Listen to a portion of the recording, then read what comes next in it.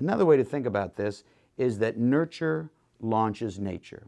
We understand through DNA research and other kinds of science that we have certain qualities, certain gifts, certain capacities that are kind of connected to our chromosomal coding. But at the same time, to really express those attributes, we need nurturing. We need, as humans, a serve and return kind of relationship with other people. And the youngest children, they need that with each other, but they also need it with adults. That's why things as simple as holding a child in your lap, playing with a book, talking about something, serve and return.